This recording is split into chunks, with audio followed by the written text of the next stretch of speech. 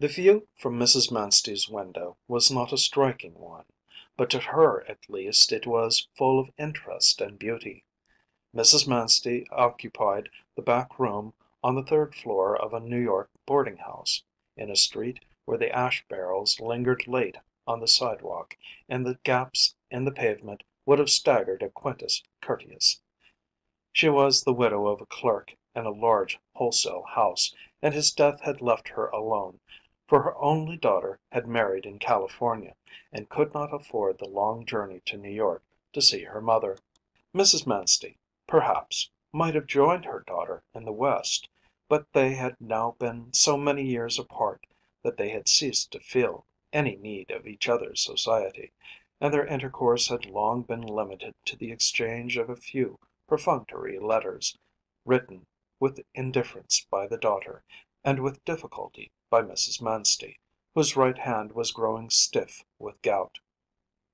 Even had she felt a stronger desire for her daughter's companionship, Mrs. Manstey's increasing infirmity, which caused her to dread the 3 flights of stairs between her room and the street, would have given her pause on the eve of undertaking so long a journey, and without, perhaps, formulating these reasons, she had long since accepted as a matter of course her solitary life in New York.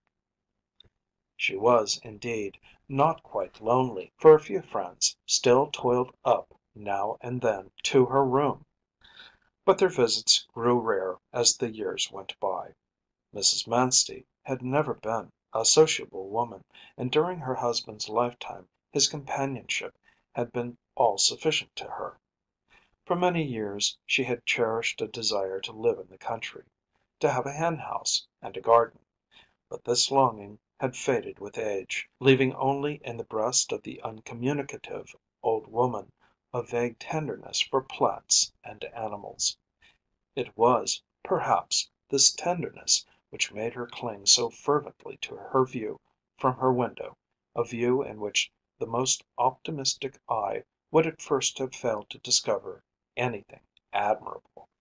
Mrs. Manstey, from her coign of vantage, a slightly projecting bow window, where she nursed an ivy and a succession of unwholesome looking bulbs, looked out first upon the yard of her own dwelling, of which, however, she could get but a restricted glimpse. Still her gaze took in the topmost boughs of the ailanthus below her window, and she knew how early each year the clump of dicentra strung its bending stalk with hearts of pink. But of greater interest were the yards beyond.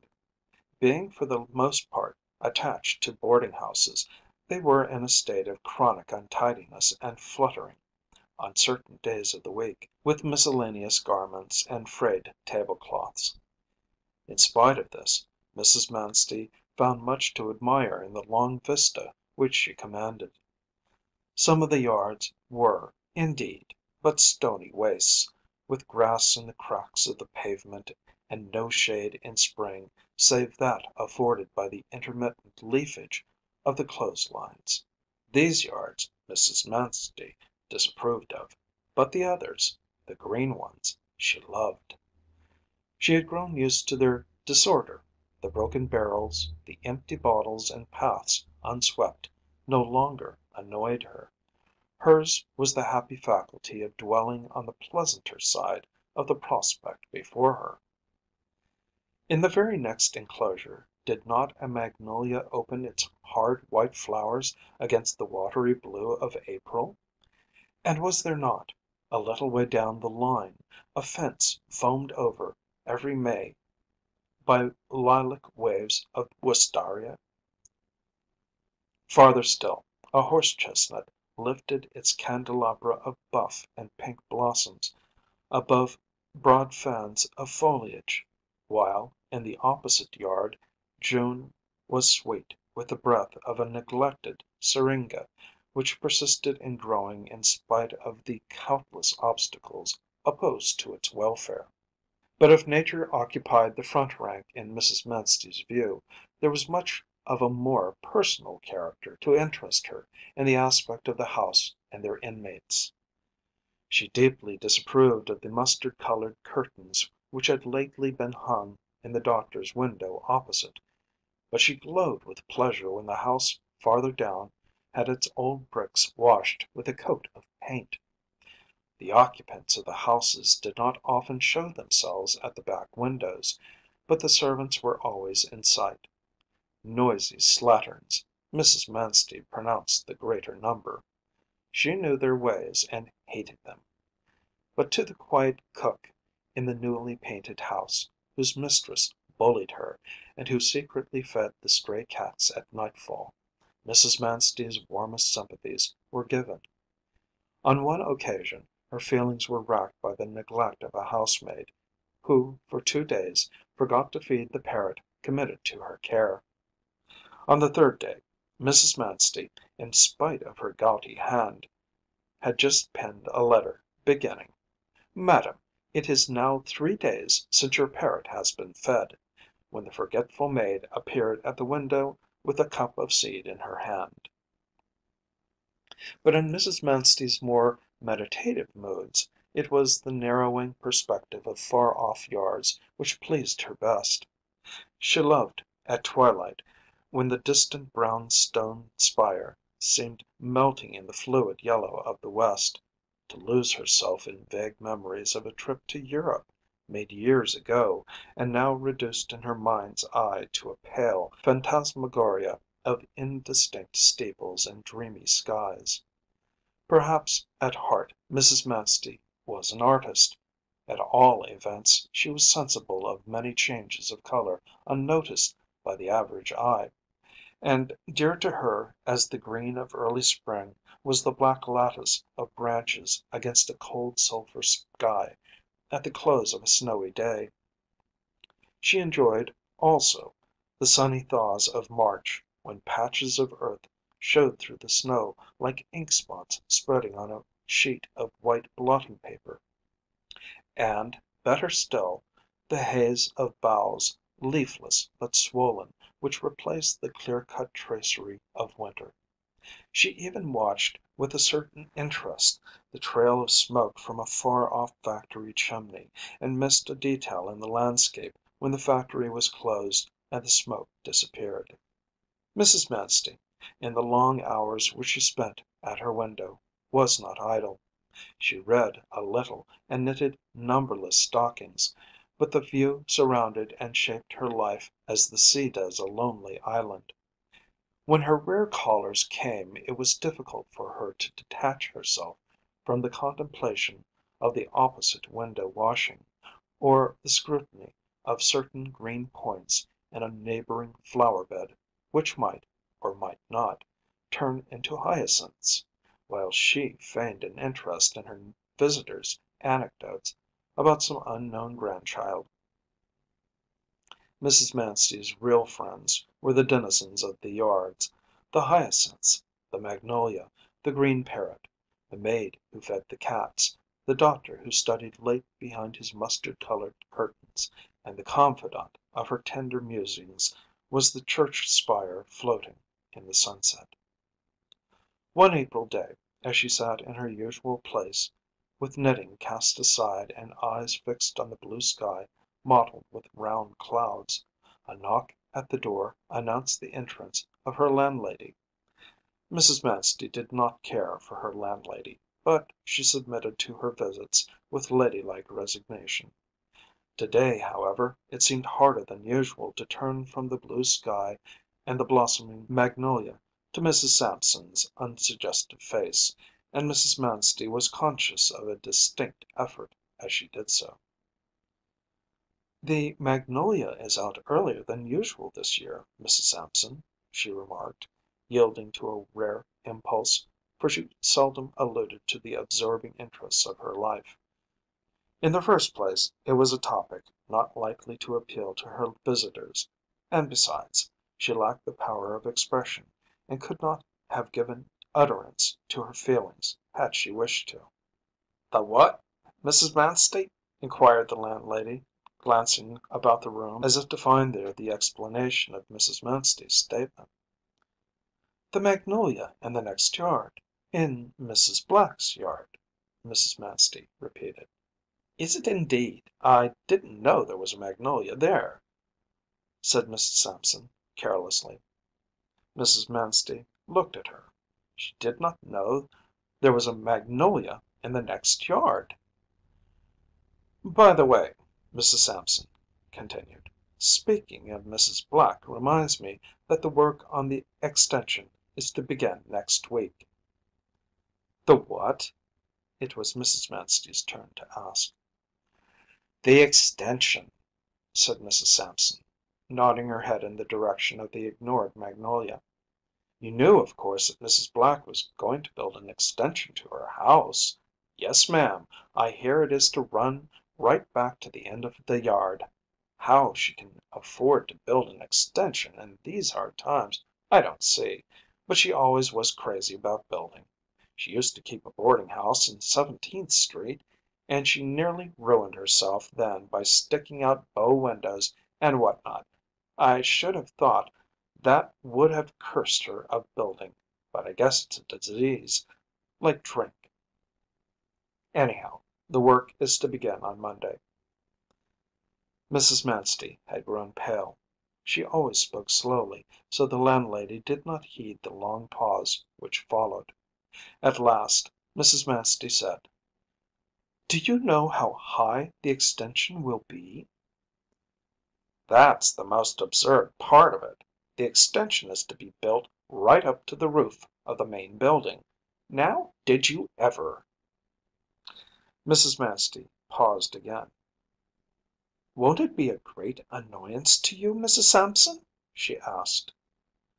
"I should say it would, but there's no help for it.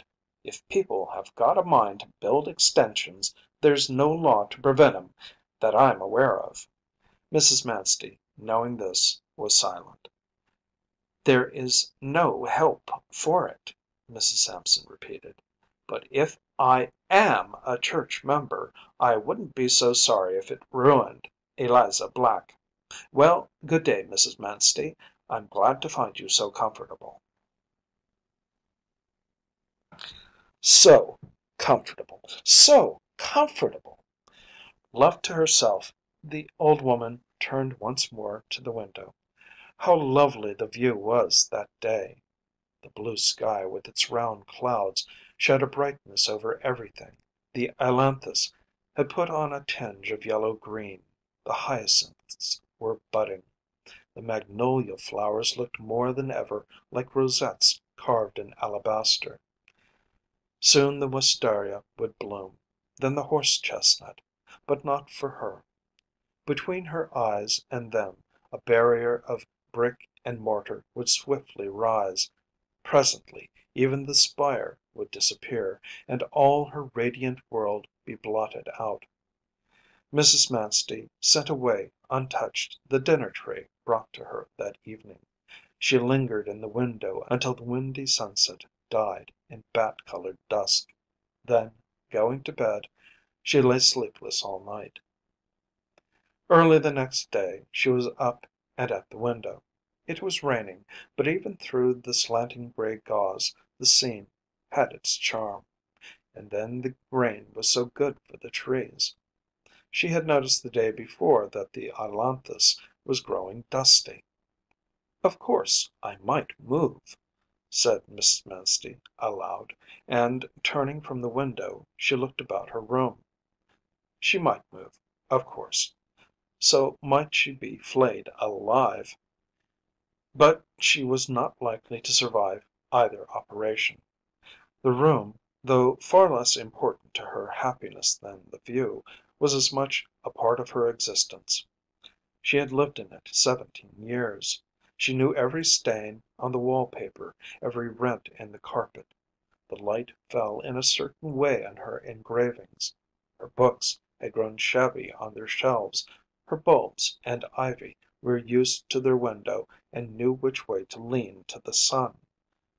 "We are all too old to move," she said. That afternoon it cleared. Wet and radiant, the blue reappeared through torn rags of cloud.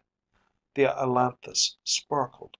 The earth in the flower borders looked rich and warm.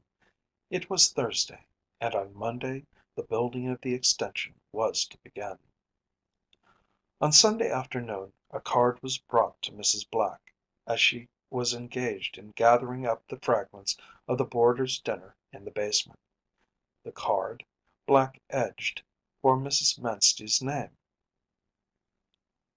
One of Mrs. Sampson's boarders. Wants to move, I suppose. Well, I can give her a room next year in the extension. Dinah, said Mrs. Black, tell the lady I'll be upstairs in a minute. Mrs. Black found Mrs. Manstey standing in the long parlor garnished with statuettes and antimacassars. In that house she could not sit down. Stooping hurriedly to open the register, which let out a cloud of dust, Mrs. Black advanced on her visitor. "I'm happy to meet you, Mrs. Manstey. Take a seat, please," the landlady remarked in her prosperous voice, the voice of a woman who can afford to build extensions. There was no help for it. Mrs. Manstey sat down. "Is there anything I can do for you, ma'am?" Mrs. Black continued. "My house is full at present, but I am going to build an extension and—" "It is about the extension that I wish to speak," said Mrs. Manstey suddenly. "I am a poor woman, Mrs. Black, and I have never been a happy one. I shall have to talk about myself first, to make you understand."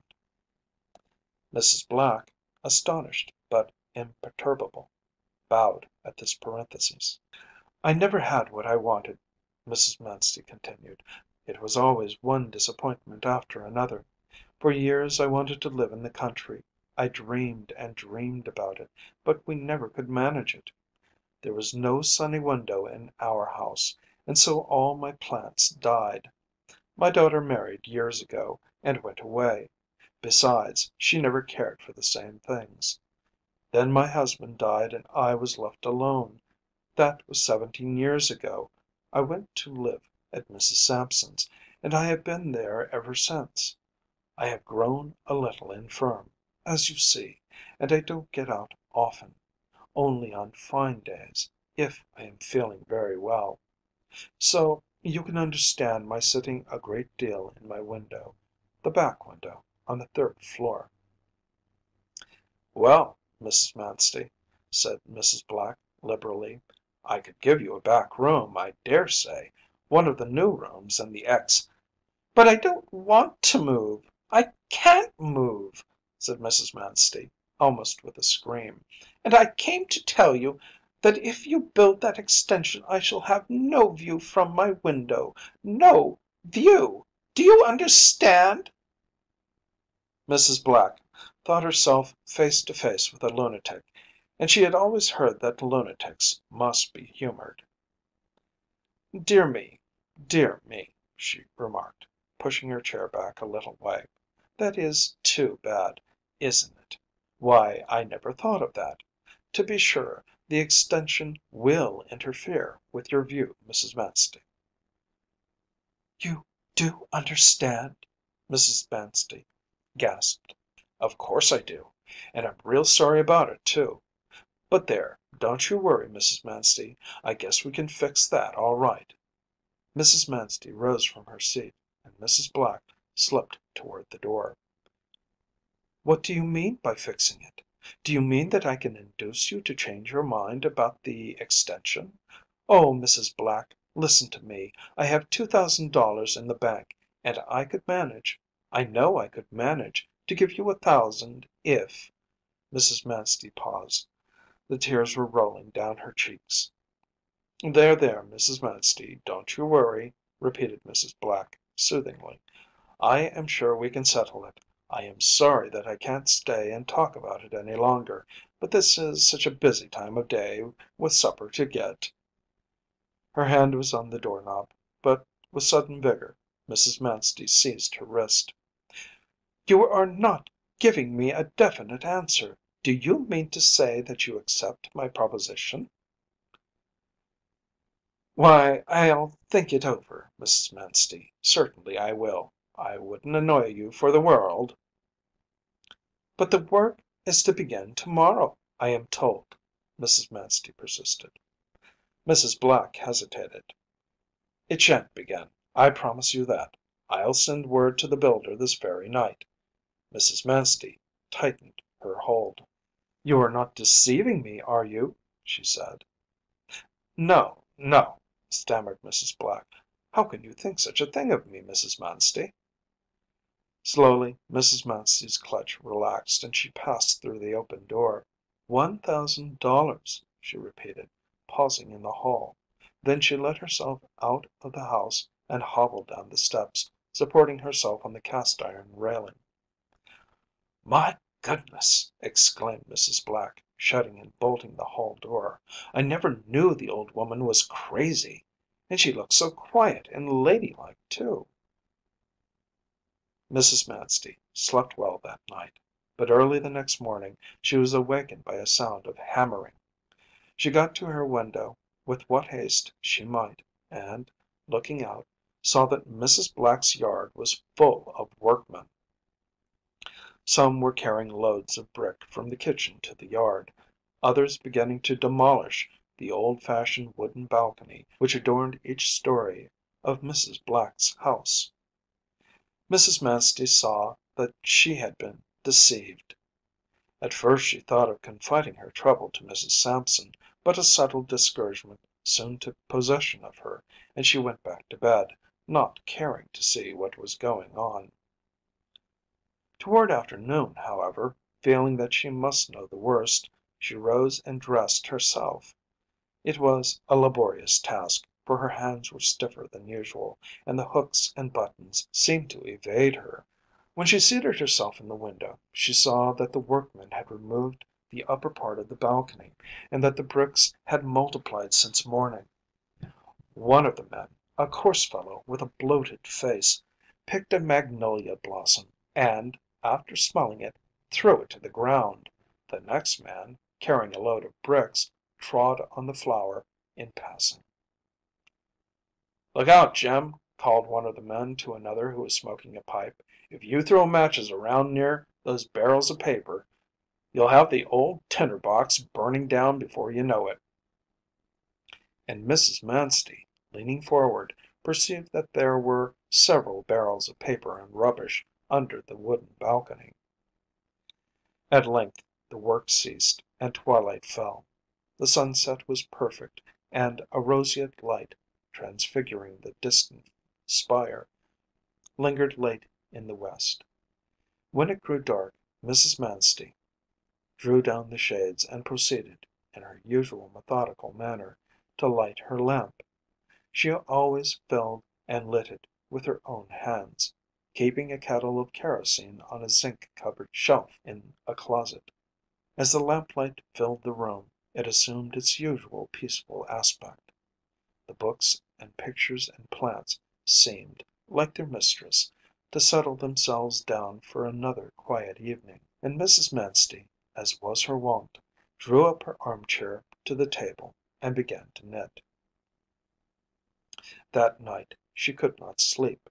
The weather had changed, and a wild wind was abroad, blotting the stars with close driven clouds. Mrs. Manstey rose once or twice and looked out of the window, but of the view nothing was discernible save a tardy light or two in the opposite windows. These lights at last went out, and Mrs. Manstey, who had watched for their extinction, began to dress herself. She was in evident haste, for she merely flung a thin dressing gown over her nightdress and wrapped her head in a scarf. Then she opened her closet and cautiously took out the kettle of kerosene. Having slipped a bundle of wooden matches into her pocket, she proceeded, with increasing precautions, to unlock her door, and a few moments later she was feeling her way down the dark staircase, led by a glimmer of gas from the lower hall. At length she reached the bottom of the stairs and began the more difficult descent into the utter darkness of the basement. Here, however, she could move more freely, as there was less danger of being overheard, and without much delay she contrived to unlock the iron door leading into the yard. A gust of cold wind smote her as she stepped out and groped shiveringly under the clothesline. That morning at 3 o'clock an alarm of fire brought the engines to Mrs. Black's door, and also brought Mrs. Sampson's startled boarders to their windows. The wooden balcony at the back of Mrs. Black's house was ablaze, and among those who watched the progress of the flames was Mrs. Manstey, leaning in her thin dressing gown from the open window.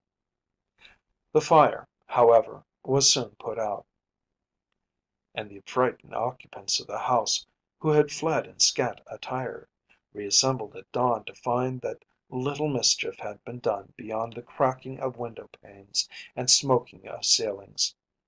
In fact, the chief sufferer by the fire was Mrs. Manstey, who was found in the morning gasping with pneumonia, a not unnatural result, as everyone remarked, of her having hung out of an open window at her age in a dressing gown. It was easy to see that she was very ill, but no one had guessed how grave the doctor's verdict would be, and the faces gathered that evening about Mrs. Sampson's table were awestruck and disturbed. Not that any of the boarders knew Mrs. Manstey well. She kept to herself, as they said, and seemed to fancy herself too good for them. But then it is always disagreeable to have any one dying in the house, and, as one lady observed to another, "It might just as well have been you or me, my dear." But it was only Mrs. Manstey, and she was dying, as she had lived, lonely, if not alone. The doctor had sent a trained nurse, and Mrs. Sampson, with muffled step, came in from time to time, but both, to Mrs. Manstey, seemed remote and unsubstantial as the figures in a dream. All day she said nothing, but when she was asked for her daughter's address she shook her head. At times the nurse noticed that she seemed to be listening attentively for some sound which did not come, then again she dozed. The next morning at daylight she was very low. The nurse called Mrs. Sampson, and as the two bent over the old woman they saw her lips move. "Lift me up out of bed," she whispered. They raised her in their arms, and with her stiff hand she pointed to the window. "Oh, the window. She wants to sit in the window. She used to sit there all day," Mrs. Sampson explained. "It can do her no harm, I suppose." "Nothing matters now," said the nurse. They carried Mrs. Manstey to the window and placed her in her chair. The dawn was abroad, a jubilant spring dawn. The spire had already caught a golden ray, though the magnolia and horse chestnut still slumbered in shadow. In Mrs. Black's yard all was quiet. The charred timbers of the balcony lay where they had fallen. It was evident that since the fire the builders had not returned to their work. The magnolia had unfolded a few more sculptural flowers. The view was undisturbed. It was hard for Mrs. Manstey to breathe. Each moment it grew more difficult. She tried to make them open the window, but they would not understand. If she could have tasted the air, sweet with a penetrating ailanthus savor, it would have eased her. But the view, at least, was there. The spire was golden now. The heavens had warmed from pearl to blue. Day was alight from east to west. Even the magnolia had caught the sun. Mrs. Manstey's head fell back, and smiling, she died. That day the building of the extension was resumed. End of Section 5, Mrs. Manstey's View, by Edith Wharton.